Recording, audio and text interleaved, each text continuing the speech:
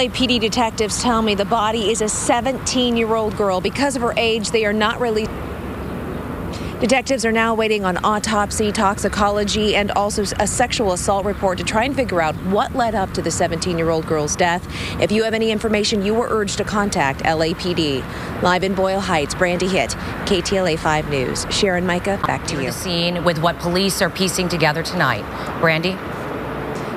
Shara, it was 24 hours ago the LAPD believed someone was likely dumping the body of a naked. Detectives are not releasing the victim's name because of her age, and they are now waiting on autopsy, sexual assault, and toxicology reports to try and figure out exactly how she died. Reporting live, Brandi Hitt, KTLA 5 News. Micah, back to you. Brandi, thank you.